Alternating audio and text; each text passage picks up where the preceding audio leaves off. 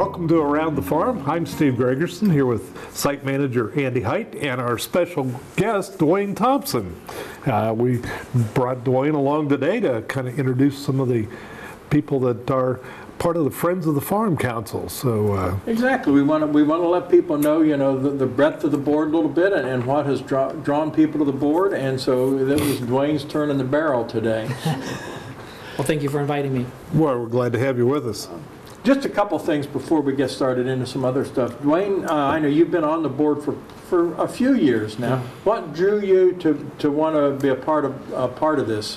Well, Johnson Farm, of course, has just always been a special place in my heart. I grew up in Piqua, and we came out here all the time. We spent a lot of summers out here riding the canal boats and visiting the house, and just a lot of fond memories. So as an educator, I get to work with a lot of teachers that bring our students out here, and I've always advocated for that. All of our fourth graders come out here every year, and just bringing that educational aspect to the board and drawing that relationship with our district. And I love to be a part of the community too. So. Well, and that was one of the reasons why we wanted you on the board, because of the tie into the educational community, because it's very important. I always tell people, the outreach to the schools is one of the most important things that we do.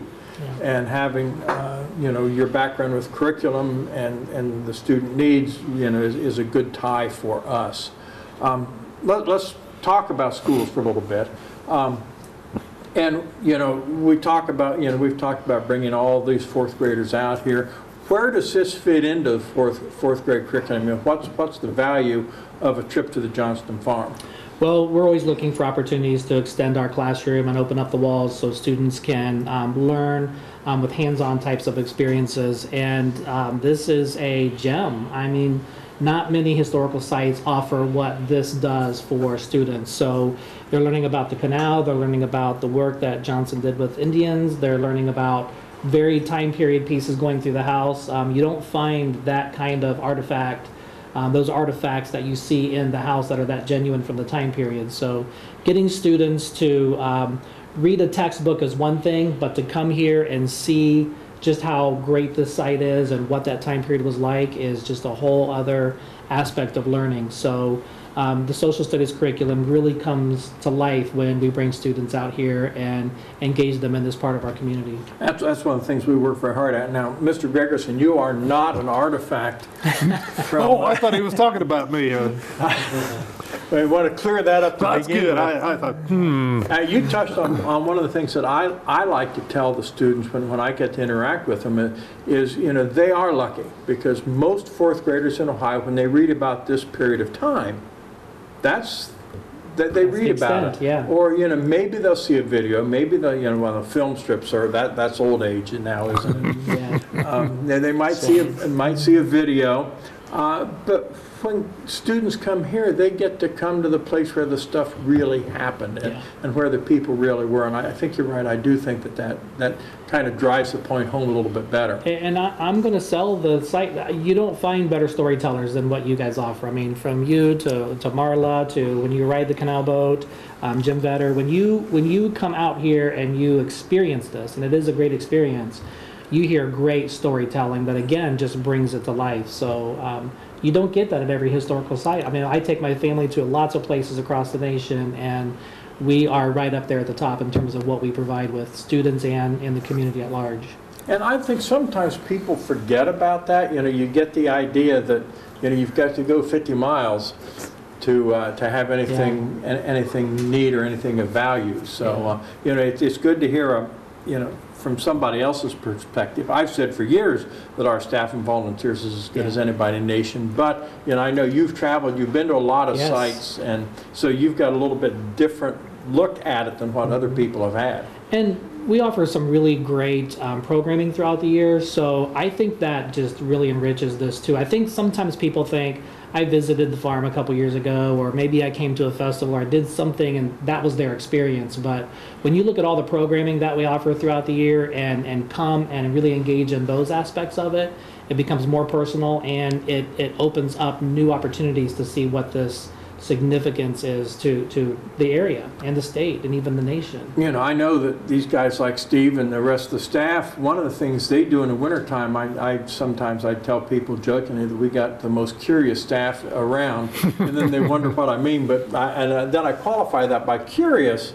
I mean that they spend a lot of their own time reading about time period, reading about events, so that when they do come back in the spring, a lot of times we get a, hey, did you hear this is what I learned this winter. So you're exactly, you know, the stories change from year to year as the breadth of knowledge exchange. You know, we've looked at, one of the things we looked at, you know, when I first came here, all you heard about was John Johnston. And which is not a bad thing, but you know, we've expanded that now. You know, we talk about his wife, we talk about his mother. We're expanding it into the children. So if somebody hasn't been here for a while, they do get a different story.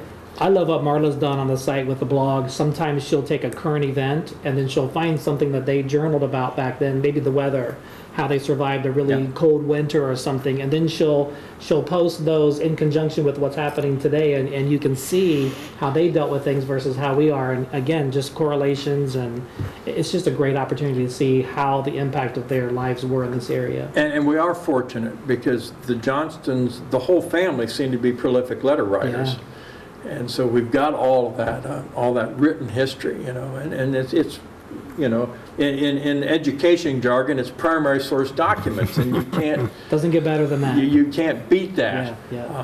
So does that mean that when Andy tells people that at least something I tell the kids when I'm on the canal boat with them or in the canal room, some of it is the truth? Some of it is the truth. Okay. I was just, you know, making sure that I... But with that, you know, I've been on the canal boat. We bring our kids every year, and of course, they're going to ask questions. Right. And the questions are always answered. And, you know, I've got inquisitive kids, so they'll just keep asking and asking. And that's what's so great about, I think, the people that serve out here is...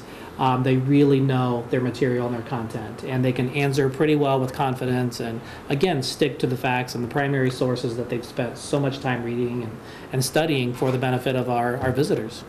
Yeah, and it's interesting with the guys on the boat that they're pretty well informed too about things, because we get visitors, you know, that come along sometimes. They, oh, the Johnson farm, let's go look at it. Well, we get a group of school kids, but they'll say, oh, that'll be all right. You know. And a lot of times the adults will have some questions that are pretty tough, but the guys seem to know, you know, what they're talking about and can pretty well answer questions, so that, you know, it does make sense about things. And that's, I don't know, it's a nice feel to be able to offer that. It really is, yeah. And I know one of the other things that I see, when I talk to the teachers who come here, they can never tell who the volunteer is and who the staff member is. And that, I think that's a testament to everybody that, you know, it's a seamless transition from one person to another. And you made me think of something when you said that. The relationship you have with teachers in the area is great too, because I know we just recently talked about we're already planning for next fall's trip, but getting you on the calendar so you can come to the classrooms and get students prepared for their trip out here. So it's not just that our kids get on a bus and come out here and get a trip and then go back and they're done. Our teachers work on getting that prepped. You make that offer of, hey, we can come out and do some extra pieces, and there's some follow-up. The website is fantastic. I know our teachers use that. So a lot of really good correlations between what happens in the classroom and what happens when we extend that learning out here. And we do get, you know, I think, you know, all of us do get a pretty decent relationship with the teachers that come here, because, you know, after 2 or 3 years, you start to say, oh yeah, I remember that teacher, and they get you get a rapport with those teachers. I know, and I don't think I've ever told you this story, but when you started here, you know, after Jerry had retired, I had one teacher one day, you were back here just, you know, doing your normal stuff, and the teacher says, and she said, the older gentleman that used to be here says, did he pass? No, I said, no, he didn't pass away. So, they know who's coming, you know, they know who's going to be here. My favorite relationship story is we had a student that had the, I think it was a black, what was it made of? Not onyx, obsidian. And the teacher was showing students, and it fell from her hands and shattered on the floor, and she was mortified. and the student was mortified because he wasn't supposed to bring it to school and he did. So a quick call to Andy was, Andy, can you help us help this teacher and this student? They're both ready to just crumble to pieces themselves, and you were just fantastic about what can we do to help these two people out, and a very happy ending to the story, I must say. But what sites can you call and say, help us out like this, and get those kinds of connections? So I think one of the things that helps us maybe is when you look around our folks, there's so many of us that are either retreaded teachers or have a tie into the classroom in some way, and I think that brings a different attitude maybe than what somebody that doesn't. And the ones that, I would agree. The other staff members that maybe don't have an education background have been around us long enough that it rubs off. Yeah. And you start to see that attitude. And I think that we really do work very hard, I think, of talking with a visitor, with a student, or with an adult, rather than just doing the spiel. One of my favorite stories is I took as a family, we went to the Yorktown battlefield. I had always wanted to go to Yorktown.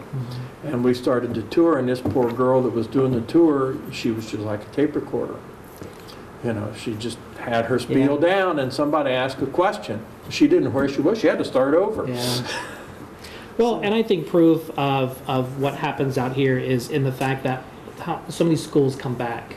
And there's not a lot of space left in the calendar to keep adding, because we have such a success rate out here that districts pretty much, when they're done with their trip, say, sign us up for next year. Right. And that's a true testament to you and your staff, and I think what happens out here.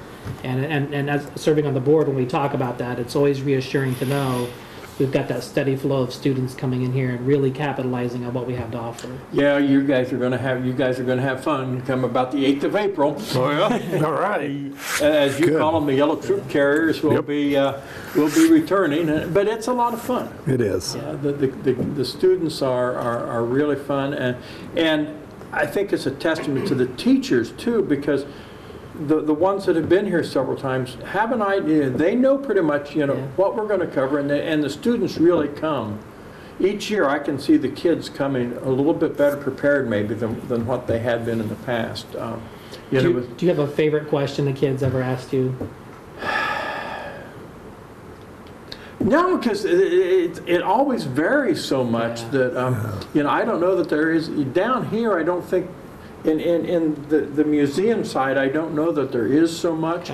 I know at the farmhouse, one of the questions they almost always get asked is, and it has nothing to do with history, is they'll look around and say, what's that thing in the corner that's blinking? They see the security system, But that's a great question, because they never had anything like that back then. So they've recognized and noticed that there's something different. Yeah, and well, one of the things down here we get a lot of fun with the artifacts in the case from the Pickwillany site. There's two gun parts off the stock that are called butt plates. Fourth graders are fascinated with butt plates.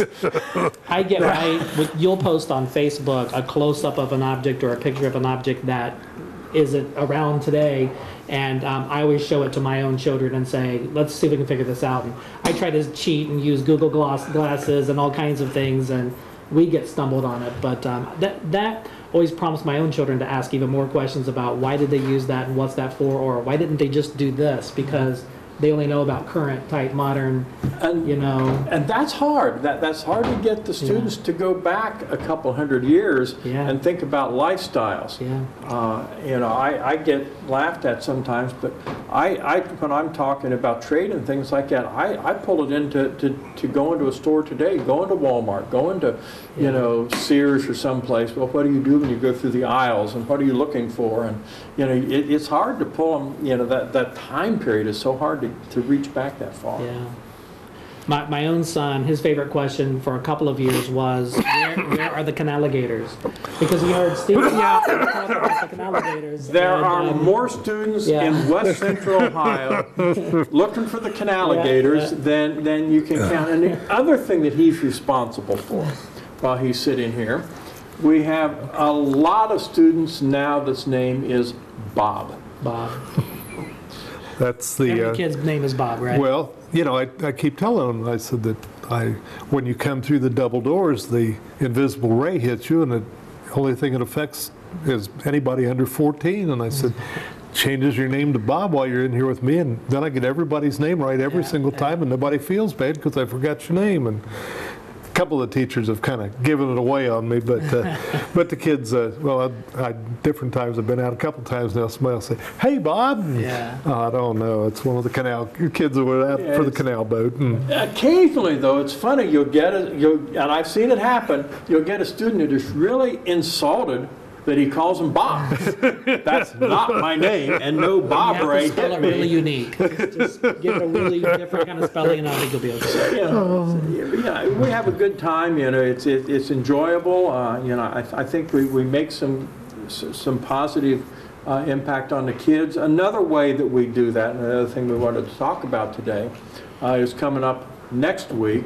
With the National History Day contest. Yeah. And you've been involved with that for several years. Steve has been. yes. I've been involved, it seems like forever. I'm one of these strange people. I started, my first involvement with History Day was actually when it very first started, as taking students to History Day. And then it evolved into judging History Day. And now we coordinate the contest, so it's interesting to see that from all kinds of different angles. And again, let's go back to what you see, because I kind of just generally explain History Day is kind of like a science fair for history, and people they get that. Yeah. What do you see as the value? What does that bring to? So I'm a curriculum guy, so I get real excited on that. So what's so neat about it is there are so many sports events and those kinds of competitions, and they're great, don't get me wrong, but from curriculum standpoint, I want some competition type things for students to participate academically. So when I can find things for this age level, I really try to get them engaged, because again, the secondary level will do a lot of competition type things. So History Day will focus on from 5th grade all the way on up through. And then we do have a student this year that's a senior who has done it since 5th grade. I was going to mention We have to talk about her because I'm so excited about what she's doing. But the program has grown. And what happens is students have a chance to really explore a topic. So this year the topic is exploration, encounter, and exchange. And instead of the typical textbook or the known kind of things, students are encouraged to find some local pieces or some local history or something that's really unique that somebody may not know a lot about. And we have great people sitting here, our local library with Jim Oda and Gary Meek, and just kids can't go there and fail because they reach out and they find out some different topics, and they're just going to get smothered with some really good ideas. So they go through a very good process. They start really kind of in October. We start early. Picking their topics and narrowing them down and doing some research and really getting to know their content before they get to the fun part, which is designing the board that you talk about. And some really cool boards that we've seen over the years. One of them this year I wanted to highlight for people to come and look at is somebody's doing the flood of 1913, and they've devised a board that's going to show how the water rises to the bridge. So I don't know how it's going to happen, but I've heard them talk about it. So that's one of the projects that I want to see, and I hope it becomes a reality. So it should be something kind of neat to watch. Come to. It's always interesting to see the different projects students come up with. One of the things that I always tell the judges is, regardless of how different or off the wall the project seems, let the student explain how it fits the theme. Yeah, and they can. I've been a judge. I've done I've worked with students, but I've seen projects and I think, what is this? And you start talking to the student, and you come away with this whole different perspective on why they chose the topic or what they researched, and it's amazing what some of the students come up with. All sorts of strange things. I know years ago, one that somebody did down in southeastern Ohio. You'll appreciate this. It's right up your alley. I don't even remember what the theme was anymore, but this student topic was, did Thomas Crapper actually exist? and they went through, and according to this project, yes, Thomas Crapper was the inventor of the flush toilet. Well, so that's a fun thing for students to do, but they gain tons of skills, a lot of relevancy. There's tons of reading, researching, writing. So the language arts fits really well. In fact, we've had language arts teachers help. Sure. Our gifted teachers have helped often. Our social studies teachers do. And there's opportunities for them not only to compete here, but then to go to a state level and even national level and winning scholarships. So I guess that kind of brings us to Annie Fletcher, who I remember her in 5th grade doing her first project. And every year she just has continued. So this year promises to be her grand finale, so to speak. And she's doing the Fall Creek Massacre, which I know has always been a great topic for people out here to discuss, and the just how significant that was to American history. So that's a perfect example of something that a lot of people don't study. Right. They don't know about, but she's gotten in there and kind of, brought it to the surface, and she's going to really talk about I think its she will. impact. So real excited about that. And, we talk about science fair, History Day. Students in History Day, they can do several different kinds of topics. They can do things individually, they can do things in groups. They can write historical papers if they like to write. If they're techies, they can do websites or documentaries. Drama. They can do dramas, and or the trifold exhibits that we think about. And if people have a chance next Saturday out at the junior high, after like 11 o'clock, the gym's going to be open to people to visit and take a look at the exhibits, and it is fun to walk through and go through and see what sorts of exhibits they have. And it's not just Pickwick students that are there. We've got students from Champaign County, Montgomery County. There's students from Darke County that are coming, and to the north as well. So it's not just Pickwick kids. And you can see an evolution, when we get teachers that have been there several times, they start to know, what the judges are going to be looking for, what the students can do. And you look at either a junior high project, which can be 6th, 7th, and 8th grade, and 5th grade is a junior project, or the high schools. And, when sometimes you put the junior high project beside the high school project, and you can't tell the difference. No. Last couple of years I've done the junior projects, and I'll tell you what, those kids not only have done a great job with the exhibit they're doing, but part of what we looked at as judges was, all right, dads did all this, and now the kids know what they're talking about. They've researched it, they've got it down, and it's so fun to watch the students, because they'll go around taking pictures and they'll ask questions. How did you do this? So they're getting ideas for next year. Right. They just have dialogue with students they've never had contact with. So we're helping students network. We're helping them get some other ideas from other students, and they'll take that information and plan their next event. So it's really a neat day. I mean, the kids do a great job with it, and it ends with a great awards recognition where the students get recognized and called up, and there's that kind of the Oscar effect where there's that anticipation of who's going to go on, and who's going to get called up. And if they're lucky, I'll pronounce their name right. That's always one of my fears. Because sometimes students take it in pretty good humor, and sometimes they don't. And I've had both happen. So so that's coming up. That's going to be next weekend, March 5th. March 5th. Saturday, March 5th. If you want to come out and take see History Day. No cost. No cost. It's free. There's going to be a concession stand. The High School Honor Society is going to have a concession stand out there as well. So there's food that's very reasonably priced. Yeah. And you can look at the exhibits. You can go in and maybe watch a performance or two. Yeah. So it's a good time to get immersed in history for a while. And the junior high, we're so fortunate to have a facility like the junior high that just works so well for that. Yeah. We've had several different homes since we've been doing History Day here in Pickwick. We started at Edison. And we really, in a lot of ways, outgrew Edison. Then we moved to the Career Center. And when they were going through the renovations there, we had to look for new homes. So we went to the high school for a couple of years. And then Mr. Clark said, hey, what about the junior high over here? It just sits. We take it over. And we do. Yeah. And I can't say enough about the custodial staff. They're always so helpful.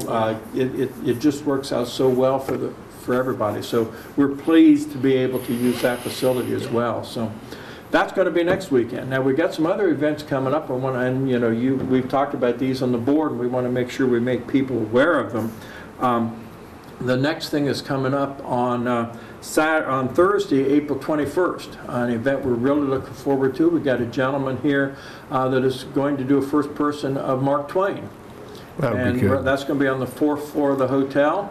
Looking forward to that. We're going to have a whole evening of it. We're going to start about 6:30, and we're going to have heavy hors d'oeuvres for people. Almost supper, but maybe, now you might want to eat before you come. I might have to. Yeah. You'll have to have a snack. Double for the price. Yeah, you'll have to have a snack before you come. Yes. And that'll be for 45 minutes to an hour. And while that's going on, we're going to have a brass quintet that's going to be playing period music in the ballroom. So we're looking forward to that. That should be a lot of fun for people. And then about 7:30, we're going to have Mark Twain. His name is Warren Brown from Indiana. That does Mark Twain. I've seen some videos of it. I've seen some reviews that they say he's better than Hal Holbrook. Wow.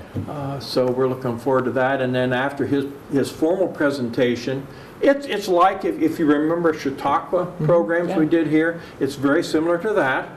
Very similar to when we did the Dickens program and the Andrew Montour.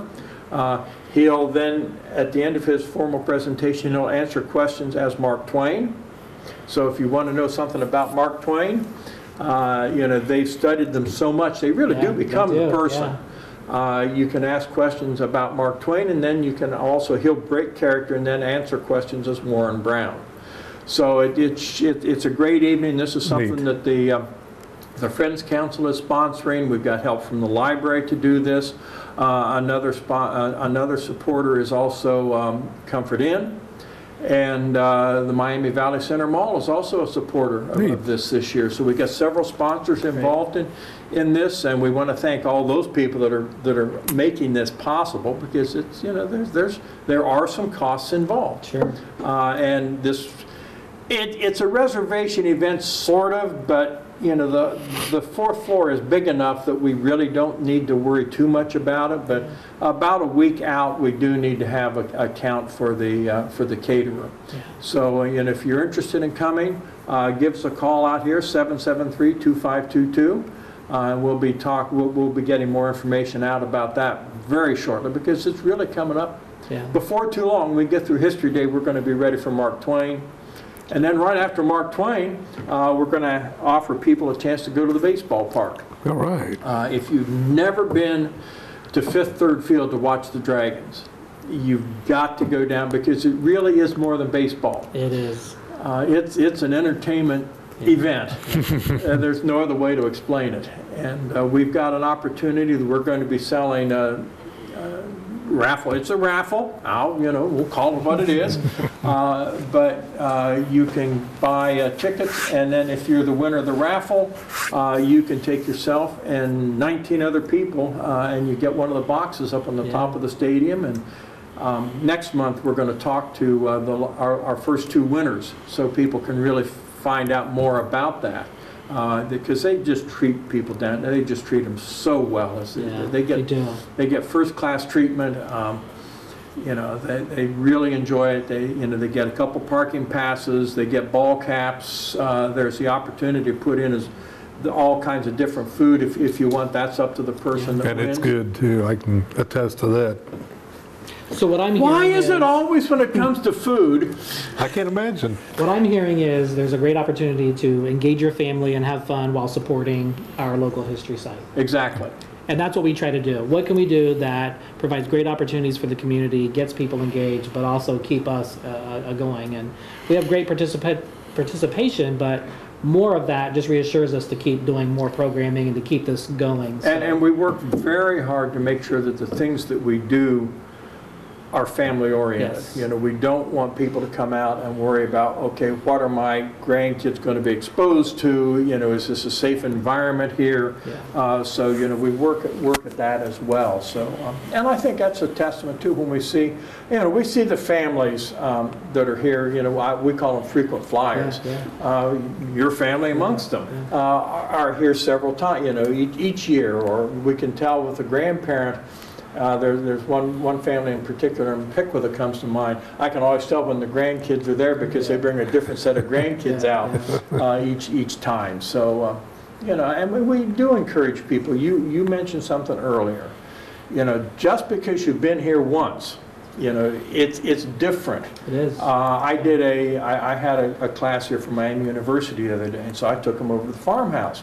Well, they set the farmhouse for the school groups, and I look around, and doggone if they haven't moved stuff. And you said over here. Yeah, over here Something is new. not what I was going to talk about. It's someplace else. We'll go find it. Yeah. And then something else we started last year. The Miami Nation brought in an exhibit that told their story from removal from 1846 to the present. Yeah. There's no I don't know that there's really any place in Ohio that does that.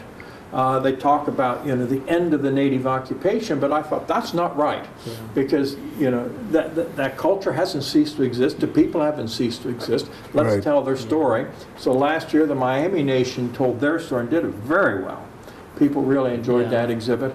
And this year the Eastern Shawnee are coming in to do the same thing. They're going to tell their story from the removal to the present time. So that's something new. And next year we're working on I'm hopeful that the Wyandotte will tell their story. We want to get all 6 of the Ohio tribes to tell their story. So for 6 years, there'll be a new exhibit at the Johnston Farm, which is hard in a museum setting to have a new exhibit every year. But that's, again, it's kind of a 3-in-1 package. I mean, you can come and learn about the canal, you can do the Native American experience, you can learn about Johnson's family and their time period living. And again, not many sites can offer that significant of education and programming for their visitors. And the thing that's neat, you know, we get people, and Steve can attest to this too, because, you know, we get a lot of people that are interested in the canal, but after they've been here for a little bit, then they get hooked on maybe the Native American side, or they get hooked on the Johnston story, and we start to see, you know, we start to cultivate these relationships, and you start to see people coming back. Yeah. So, you know, we are unique. I tell people, you know, that most historical sites talk about one person or one period of time or one event, you know, but we can span such a breadth of history that it does offer that opportunity. It's a great site. And if people do get hooked on history and want to come out several times, we also, and we're going to be starting this now, we'll be starting a membership campaign for the Friends Council as a membership organization. We're over, I think, over 250 members now. I remember the first year when we got to 50. Wow, 50 members! And the advantage is you get updated communication on a regular basis. So you learn about programming, our hours of operation. You get discounts for some of the special events.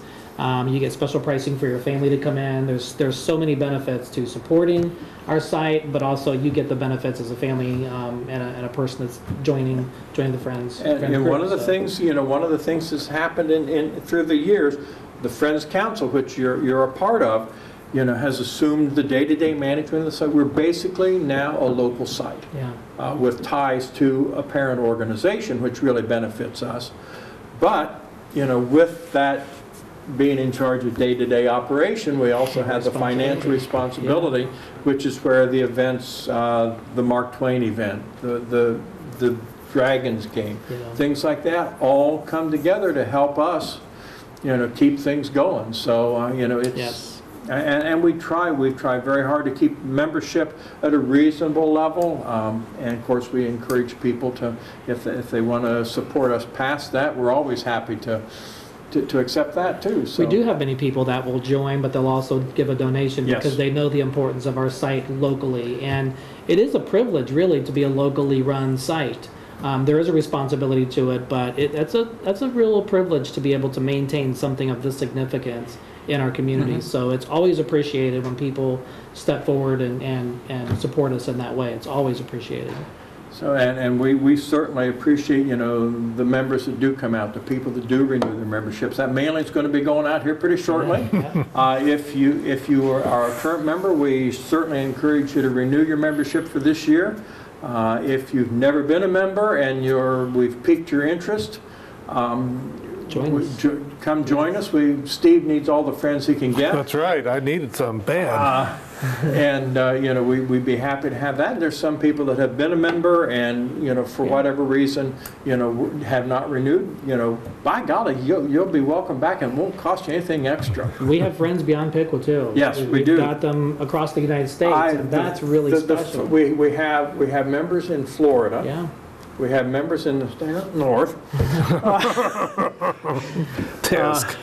And we do have members out, you know, to the west. So, Sure, you know, yeah. we do kind of cover the country. We And do. it's interesting when you look at, and all over Ohio. Yeah. So it's really interesting. So, Yes. you know, I hope people, you know, that's one of the reasons why we would like to bring the board members in to get your perspectives on the site, you know, Yeah. what's driven you here, you know, what we try to work on. So I think we've, Pretty well wrapped did we things leave up. anything out? I can't think of anything.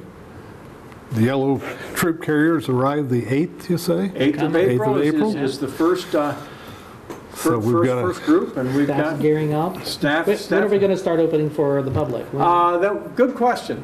We open to the public officially the first Thursday in June. Okay. We're in June, July, and August, Thursday through Sunday, and we'll be talking about the summer programs in the next month or so people Great. see what's going on. That'll be on the website here shortly.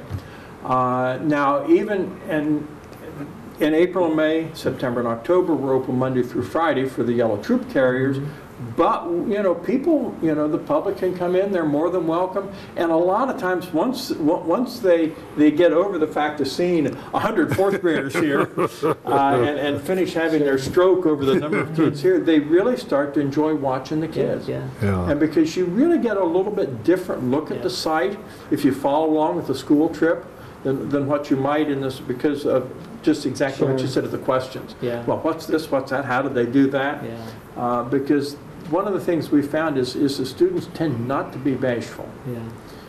It's fun to see what And keeps sometimes the adults will be more encouraged to ask. Yeah. It's, you know, you see adults going, but kids start asking questions, and we've had that experience on the boat several times that, you know, the kids kind of start, so, Sure. oh, it's okay to ask questions. Yeah. The kids won't laugh at me if I ask a question. We you know, have, so- we have tour buses that will come sometimes. We have some Just- motor coach groups. So we have a variety in the summertime. We see a lot of the summer school Yes. programs or daycare programs. So we get a real wide range of groups. We go anything from, you know, the kindergartners to, well, you know, the other day we had, you know, college students here and adult groups. So it's always fun. But one of the things I've found out, and I've told the staff, is start with the fourth grade questions, because just because they're an adult doesn't mean they've got a Sure. big body of knowledge about this Right. period. Let their questions then guide you where you go. But again, right, it reminds me of just how significant this site is and the impact, and a lot of people don't know some of this. So it's right here in your backyard. You got to come. You got to come. You experience it and see, because there really is some significance to this site and its influence in the state history as well as the national history. So you have to experience it. I couldn't have said that any better. That's a great way to put it. And you know what? That's probably a good place for us to stop. What do you That's think? true. But we can't stop there without acknowledging the one and only producer, director, cinematographer, videographer, set man. There's a new one for him. Oh, there's a new one. Chief grip, too. That's another new one for Oh, him. Electrician, you Electrician, had to work on that. lighting technician, Battery, battery technician. yeah. Who asked him? But most important of all, an all-around nice guy. Mr. Joe Teach, we appreciate all your work every day. and humble as the day is long. I always forget that part. He's so humble, I forget how humble he Yeah, is. you do tend to overlook that, and I of course, do. I'd like to thank Dwayne Yes. for stopping in and Thank you spending for some having time me. with us I'm today. super So, proud of this site and so glad it's part of our community. So I'm glad to be here. So with that, we'll say goodbye until next month.